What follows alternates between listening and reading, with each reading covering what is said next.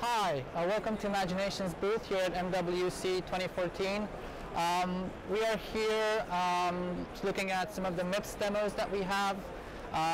MIPS has been traditionally very strong in home networking and home entertainment and networking, but we're really pushing it now into mobile. We have a range of solutions that use MIPS in mobile right now. I'm going to start with the tablet. So this tablet uses 4G modem that is being powered by a MIPS CPU.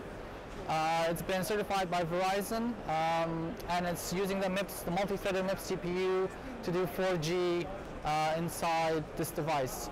Another thing that's really popular right now is MIPS in wearables. So we're seeing a lot of smartwatches in China and in Asia in general selling with MIPS inside. And we have here a selection of those smartwatches from a range of companies that use the MIPS-based CPU. Another interesting MIPS-based design is microchip. Microchip use our MCU class cores in their embedded platforms.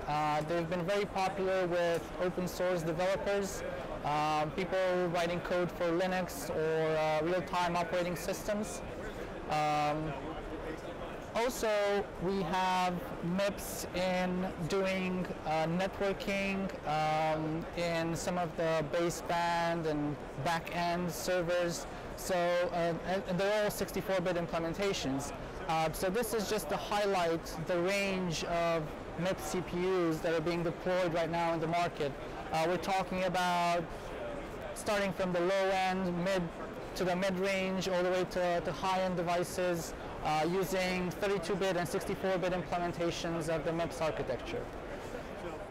Over here we have a range of smartwatches with MIPS inside. So this is an SoC that's been specifically optimized for the wearable experience.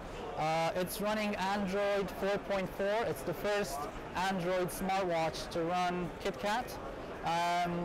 It's offering a range of features including heart rate monitor, weather updates, the possibility to check your social media accounts.